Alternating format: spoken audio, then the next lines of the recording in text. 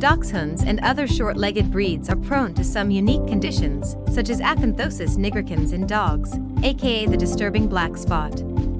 It's often not as horrible as it sounds, but it can have some very unpleasant effects if left untreated. It also comes in 2 different subtypes, each with its specifics.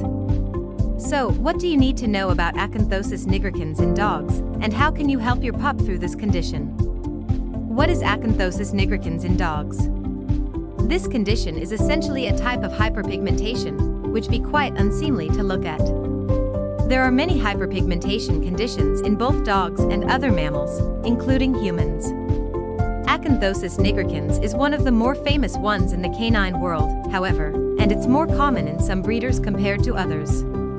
Acanthosis nigricans in dogs doesn't always have especially unpleasant side effects, and can often be harmless and inconsequential to the dog's well-being. Sometimes it can progress quite a bit, however, and can significantly impact the health of the skin. It's not uncommon for this type of hyperpigmentation to even lead to pain and other health risks. What does Acanthosis nigricans look like? These black spots on dog skin look exactly as they sound like. Color-wise, they can range from anywhere between light brown to black. We usually find these spots at places where the skin folds and chafes, as well as in other areas. Some common symptoms include hairless skin, thicker, leathery skin, raised wart-like areas, itchiness. The darker spots can become crusty, greasy, and even develop a foul smell. Painful inflammations can only start developing. Primary versus secondary Acanthosis nigricans in dogs. Acanthosis nigricans can appear in 2 different types in dogs, primary and secondary.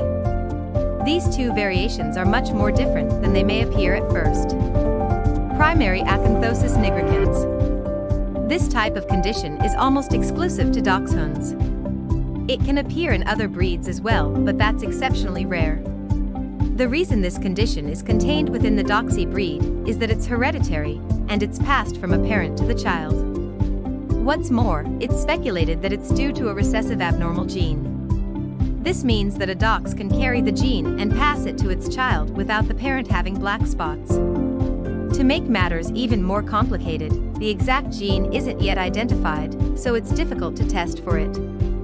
What's worse, primary Acanthosis nigricans isn't curable either.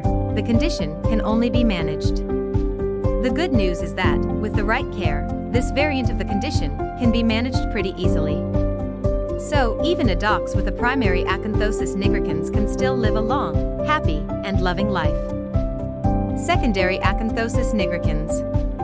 We can see the second variant of this canine type of hyperpigmentation in many other breeds, as well as Dachshunds. It's not passed hereditary, however, and is instead the result of other, underlying health problems. In essence, the second variant of this skin condition has nothing to do with the primary type, it just looks similar, so it bears the same name.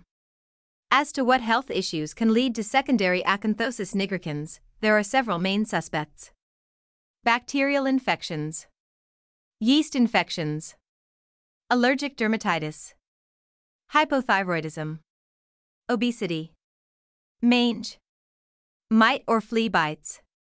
There can be other causes too, such as Malassezia dermatitis or staphylococcal pyoderma, but they are typically the result of one of the 7 common issues above. At what age can you encounter Acanthosis nigricans in dogs? Secondary Acanthosis nigricans can typically occur as soon as the first birthday of the dog. The primary variant can appear even sooner in Dachshunds. Both types can happen much later in the dog's life too, however. So, even if everything seems normal at first, you should still be vigilant and take good care of your pup's health and skin.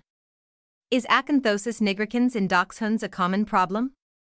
There doesn't seem to be a concrete statistic, as many cases of Acanthosis nigricans are left undetected and/or untreated. So, we can't know how common this condition is. If scientists ever identify the recessive gene that causes the primary type of the disease, this can change. What we can say, however, is that the primary type is not prevalent, but is not too uncommon either.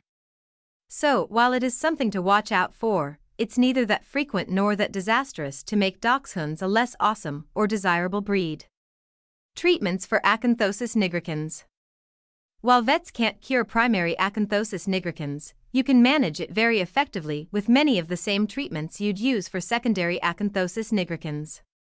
The most common solutions include shampoo therapy with a good antiseborrheic shampoo, topical corticosteroid ointments, vitamin E supplements, allergy relief medication, thyroid medication, antibiotic therapy, flea and mites control, weight control, melatonin injections.